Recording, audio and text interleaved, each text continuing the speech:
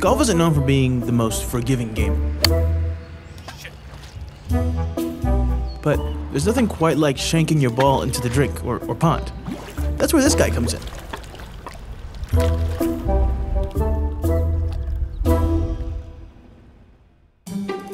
Here at TPC Sawgrass, hundreds of golfers lose their balls to the infamous par 3 17th hole. But one golfer's misery is another man's gold. This is Gordon Davis. My name is Gordon Davis, and I'm a professional golf ball diver. And he makes a living diving for golf balls all over Florida.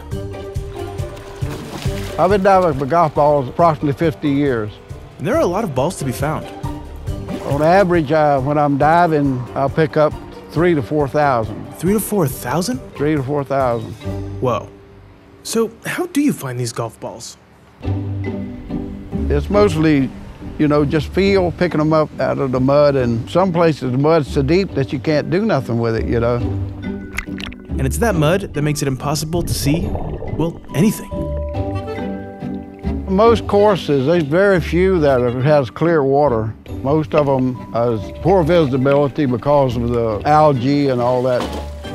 So what happens next?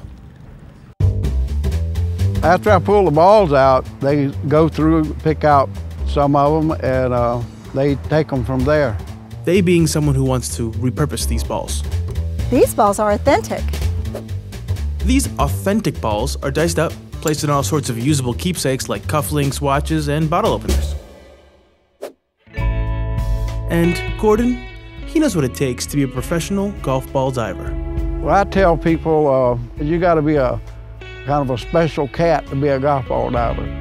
Somebody with grit and that wants to be an independent person. It's like with any other business, someone has to do it. Everybody has a different job, and this has happened to be mine. Seeing as you're kind of a special cat, any advice for golfers trying to keep their balls dry? Yeah, take up another sport.